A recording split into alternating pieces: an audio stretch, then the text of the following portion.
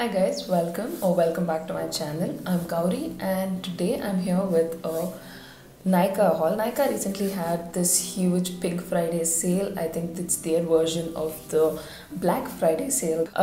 Mind you, these are things that I've bought both during the Pink Friday sale and some of their other sales that they've had previously.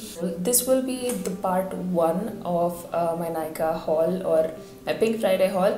There are a few things that I bought from Amazon, Purple and Myntra here and there. The first palette I got is their Sugar Rush palette. I've swatched most of these palettes, I think except for one which I intend to give away as a gift to a friend. I've swatched all of the other palettes and they are great when it comes to pigmentation. Both the mattes and the shimmery shades are beautiful. So I don't want to have to repeat myself for each of these palettes. That's just a given for all of these palettes.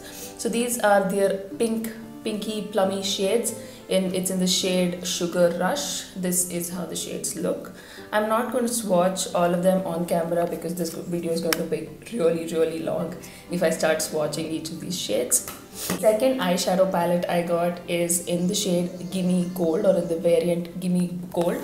One thing that I want to mention about these palettes is that they come with their own blending brush which looks like this, and their brushes are also beautiful. They're good quality. So this is in the shade Gimme Gold. It's your basic golds and neutrals palette. It has a lot of shimmery shades and a few transition and few deeper shades here. The next palette I have is in the shade or is in the variant Smoke Show. This is what it looks like. These again are neutrals, but cool tone neutrals. The Gimme Gold one was warm tone neutrals, but these are mostly cool tone neutrals. The next palette I have is a face trio. I got it in the variant, it's their Lift and Sculpt Contour palette. I think contour and highlight palette, that's what it's called. Is that it? Yeah. And I got it in the variant medium to deep. There is also one other variant which is for light, which is targeted towards lighter skin tones. You know what, I am going to swatch this at least. Isn't that beautiful? So the highlighter is not shimmery, it's not glittery, it's glowy in the sense that even if you blended it really well and went into bright light or artificial light and looked at your hands or wherever you've swatched it, you will not see individual particles of glitter. Instead, they're just one smooth powder layer of something that's glowy on your skin. It's incredible. I'm not a big fan of the blush shade. It works on me when I'm really light, but when I'm tan, this shade doesn't work on me. So I guess if this shade had been a little deeper, it would have gone with your medium to deep skin tones. This is a good contour shade, not so much a bronzer shade, because this as a bronzer would be a little ashy. The last palette that I have from Flower Beauty. So I had initially gotten the trio that I showed earlier on. That is this one. I had initially gotten this trio. I loved the highlighter on this so much that I ended up buying their highlighter trio. It has 3 different shades and also comes with a tiny brush with it. It's called their Shimmer and Strobe palette. I've gotten it in the shade, I think it's called Sunkissed Shimmer. It's got one bronzer topper kind of shade, one pinky highlight which could act like a blush topper, and a highlighting shade in between. I love all of these shades. I used them maybe once or twice and they were beautiful, totally worth the money, 600-700 rupees that I've paid. I'm getting 3 highlighters of really great quality. So that was the last palette from Flower Beauty.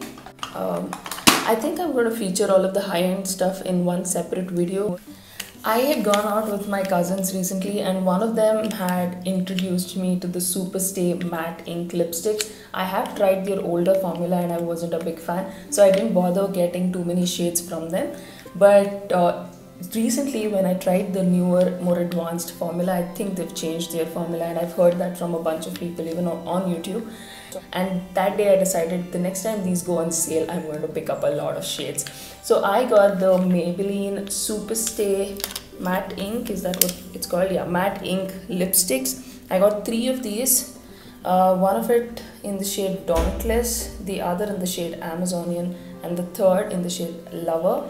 Lover is a beautiful pink shade. It's your everyday pink. If you're a big fan of the pink lipstick. Then you have a deep red shade in Dauntless, which is $2.95. I'll probably swatch all of these in a different video later on, because this video is going to be really long if I begin swatching all of them. And Amazonian was something that was on my wish list for a long time, but these never go on sale. There are a couple of shades that never go on sale, or even if they do, they're like slightly reduced prices. Globetrotter, Amazonian, and I think it is Seductress, the third shade. So finally I decided to just get it. I think I got it on full price or maybe 10% off.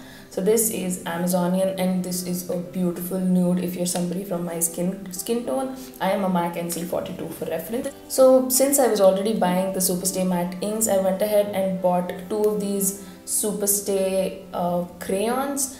I will leave the shade names somewhere on the screen because these do not have the shade names mentioned, and it's mentioned on the outer plastic, and once you lose the plastic, you've basically lost the shade names. So what I did do was take a marker and write this one's shade on it. This is in the shade 75. The other one I've not written the shade, so I'm going to leave it on the screen. Then around I went out and bought a few blushes as well. Most of the times the blushes that I have are blushes that either come in palettes or high-end blushes that I've purchased in the past and used for years. So I got a few drugstore products, drugstore blushes, and the first one that I got was this Makeup Revolution. I don't know what variant this is. This is just the one that comes in this rose gold and pale pink packaging. This is in the shade Rose Kiss. It's that rosy pink with a little bit of dustiness to it, like a little muted rose pink. Next blush that I got was this Blue Heaven Shimmer Matte Blush. This is in the shade 06, is it? I have not used it. I was expecting it to be a very different shade, and what I got is very different from what I was expecting it to be. I was expecting it to be something similar to the previous blush, maybe a little more blue toned, but this is a very deep pink shade. I'm yet to try this, and once I do, I probably will have a better formed opinion about it. I think this is in the shade 7. I will make sure to leave this info also on the screen. The next shade that I got, the next blush that I got is also from Miss Claire. This is in the shade 7, so I guess the previous one is something else altogether. So I will leave the shade names either at the bottom bar or on the screen. This is in the shade 7. This is what it looks like. It has a few shimmer particles, not really visible, and it's very sparse. I guess just to make the entire product more appealing. Forgot to mention about this other Maybelline lipstick that I got. This is from their nudes collection or reds collection that they came out with. This is in the shade Noho Amber, and this is what it looks like. I have not swatched this because again, this is something that I got as a gift for someone else in my life. So this is Noho Amber.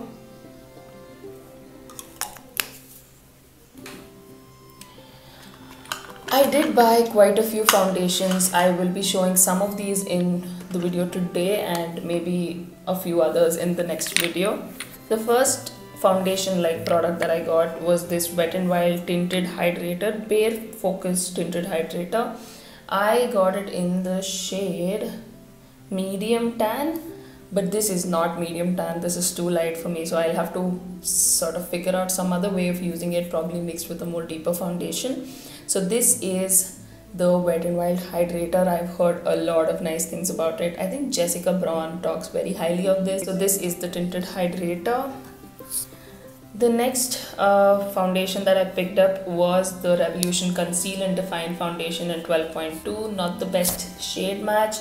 In fact, the shade match is all right, but what I'm really concerned about is how bad it looks on the skin. It is too mattifying, especially in winters when you want that glow, when you want your skin to look nice and hydrated. This just sucks all the hydration away from your skin. It is a terrible, terrible, terrible foundation if you're not using the right kind of prep. And if you have oily skin, I guess it might work for you, but if you've got dry skin, I would steer clear of this. You would probably like it if you've prepped your skin really well or mixed it in with a moisturizer, then maybe this would work, not otherwise. I like using this mixed in with the Swiss Beauty strobing cream kind of the primer that you get in a pump bottle, which is like a tube for the MAC strobe cream or something. So I like it mixed with that.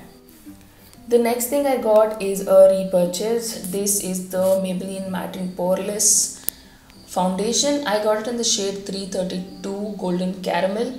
I had a not so good shade match. I think I had it in the shade Sun Beige earlier on. I've used that up completely. I have another half used Sun Beige somewhere in my vanity, and I got this one thinking maybe this would be a good summer shade for me, and it was on a crazy discount. I think I got it for like 325 or 350 rupees. So I just bought a backup of this. The next foundation that I got was the Physicians Formula Healthy Foundation. Oh my god, the kind of rave reviews that this product gets. I just had to buy it, but the shade again is quite off. I got it in the shade DN3. This is a beautiful foundation, goes on beautifully on the skin. You do not feel that heaviness that you feel when you're wearing makeup when you use this foundation. I just wish I had a better shade match, but well, what can you do when brands are just introducing a couple of shades in India while they have like a crazy massive shade range elsewhere. I got two primers from ELF.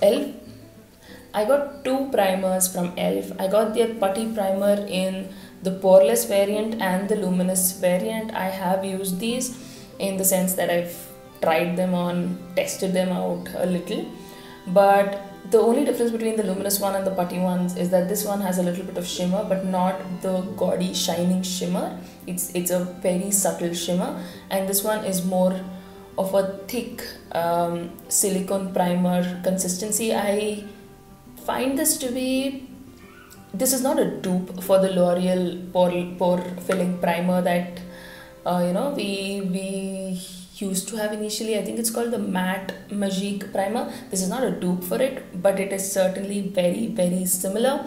So this is the poreless putty primer and this is the luminous primer. So I think we're way past the 12-minute mark, and I think I want to stop this video right here. Otherwise this is just going to get really long. So I guess I'll come up with maybe part 2 and part 3 of this haul. I hope you enjoyed watching. I'll see you all in the next one. Until then, bye bye.